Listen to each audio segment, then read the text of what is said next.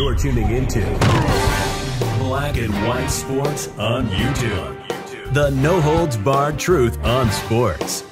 The main event starts now. Black and White Network supporters, make sure you check out the Black and White Network merchandise store. Link in the description. Use promo code USA First, all one word. USA First, all one word. 25% off now. I'm back. Rudrance for Black and White Sports 2. We're going to talk about Tom Brady because there's been a very, very interesting report come out. As we know, Tom Brady, well, he lit out of Tampa Bay Bucs training camp the other day. And he's going to be gone, I think they said 11 or 12 days, something like that. But there's some things coming out involving how Tom Brady looks on the field. And I'm not talking about a playing standpoint. I'm talking about a body language standpoint. And it just doesn't seem like, at least per this report, I would be concerned if I was a Bucs fan. He does not seem to be very engaged with this Buccaneers team right now. Now, we covered extensively from the time it started his crusade, along with Sean Payton, to try to get to the Miami Dolphins. Now, a ton of people was like, oh, that's not true, that's not happening, blah, blah, blah. And then last week it came out that, yeah, Roger Goodell and the NFL slammed Stephen Ross and the Dolphins for, in fact, having contact with Tom Brady and Sean Payton while Tom Brady is part of the Buccaneers. This happened over the course of a couple of years, and it was about him joining the Dolphins as a quarterback and a minority owner. Well, let's get to this report, because I would be concerned anytime somebody comes out and announces they're retiring. I can't remember who it was. It might be Michael Irvin that has come out and said it. But anytime you're talking about retirement, you're retired. And at least in football, a lot of times that's the way a lot of ex-players feel about it when guys start talking about retirement. Tom Brady has reportedly looked, quote, miserable during Bucs training camp, according to an NFL insider. Tom Brady has taken a mysterious leave of absence from the Bucs training camp, and one NFL reporter doesn't like what he's seeing from the 45-year-old quarterback. Now, I'm going to tell you, I do think this has something to do with Gronk not being there anymore either. Earlier this week, fans and media wondered why Brady decided to take time off from camp, but according to NFL insider Ian Rappaport, Brady's break was planned and not due to a medical emergency for him or anyone in his family. That's what I initially thought. But something we have to be aware of here. I can't imagine the Tampa Bay Bucs wouldn't come out and say this was planned. You know, I mean, otherwise, if you don't say that, you're going to start a lot more speculation than just a couple of articles dropping. Quote, it was planned. No one is worried. He's fine. It's not, to my knowledge, a medical emergency for him or anyone close to him. I was told everything is okay. The best description I got for this is that it is important to find a work-life balance. Brady has been doing this for 23 years. He knows the scheme as well as anyone. He wasn't going to play in those 2 preseason games anyway, so he'll step aside to do some actual personal things, some family things. That is really interesting. During an appearance on the Colin Cowherd show, NFL reporter Ben Volen said he's worried about the body language Brady is giving out in camp. Volen described Brady as looking, quote, miserable.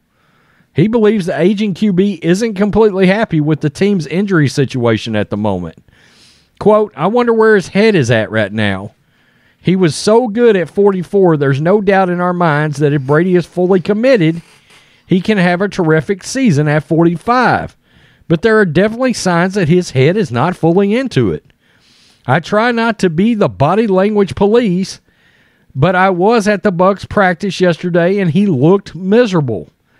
I don't think he loves the humidity in Tampa. It's very swampy out there every morning. His buddy Gronk has retired. That's his running mate. That's his guy. And now he looks all over the field. He's throwing to Kyle Rudolph. Chris Godwin is banged up. We're not sure when he's going to be himself again. Brady center, Ryan Jensen, goes down. There are just a lot of things going on with the team, and we also know playing with the Bucs was not his number one wish this year. It is worth noting that Brady tried to get himself traded to the Dolphins, deciding to abruptly retire and then unretire. And you have to wonder if Brady's like, I really just didn't want to come back to this team, really. I wanted to keep playing, but there were all kinds of speculations going on out there, and the Dolphins came out of nowhere. That's what was odd. Everybody thought he was trying to get his way to the 49ers. He was trying once again to have one last ride with his childhood team, and then all of a sudden, bam, the Dolphins news broke, and we found out, well, he's really good friends with Stephen Ross and one of their other minority owners. And then the report came out from the NFL that they were slamming, and I mean, they destroyed the Dolphins. Multiple draft picks taken away. This Brady and Sean Payton thing was happening. And the thing about it is, it makes me wonder what would have happened if Brian Flores hadn't happened. Because that's what stopped all of that, was the Brian Flores situation. And my gut feeling is Flores got wind. Holy crap, the Dolphins are about to fire me and hire Sean Payton. And I think he partly between that and the Belichick thing got mad, and that's when he came out with all the what I think is bullshit racial stuff. Look, as much as I think Brian Flores is probably a pretty good football coach, he's not Sean Payton, okay? I mean, if I had the choice between the two, I wouldn't even have to think about it. I'm hiring Sean Payton. He's an offensive genius. Plus, Tom Brady's wanting to come there. If we got Sean Payton, I mean, it's a no-brainer at that situation. But, I worked for years, I managed for years in the corporate world, and one of the things that they sort of talked to us about and gave us some training about was, tales as to whether or not people are lying, quirks, things people do. When you're talking to them, you can read their face, read their body language, and whether or not somebody's miserable, whether they're unhappy, whether they're lying to you. I mean, they're just things you can figure out, right? And I've wondered about this. I wondered if he really, really wanted to come back and play for the Tampa Bay Bucs. And I don't know. I mean, I assume he'll come back and everything will be fine. But if I was a Buccaneers fan right now, I would be a little concerned with the idea that could Tom Brady just retire sometime before he gets back? If he's not unhappy, and maybe he thought Gronk was coming back, and now Gronk's kind of made it plain and clear he's not coming back. And maybe it just doesn't feel like the same team to him. I don't know. Or maybe he recognizes that this team, and we talked about this, maybe this team's not going to be as good as he was hoping it might be, even if he came back. I don't know. And let us not lose sight of the fact he wasn't happy with the Bruce Arians, Antonio Brown thing. He wasn't. You could tell. He wanted Antonio Brown on that team.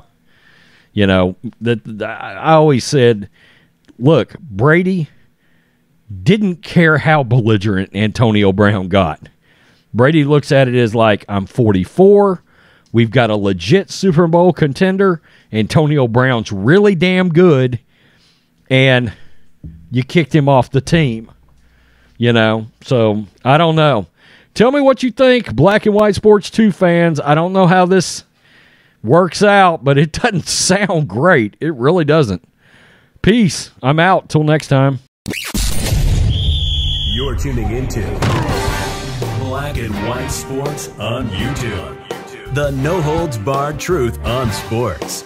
The main event starts now.